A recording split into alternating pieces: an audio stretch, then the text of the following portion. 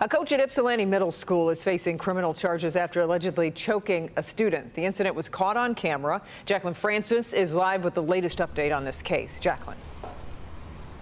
Kimberly, last week we told you that the coach had been fired, and now come the criminal charges. In the video, you see what appears to be the former coach, Josh Smith, attacking a student from behind, choking him with a t-shirt.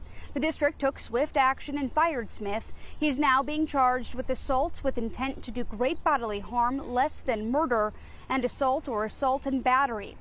His bond is set at $75,000. He is due back in court next week. Reporting live, Jacqueline Francis, Local 4. Keep us posted. Okay, Jacqueline, thank you.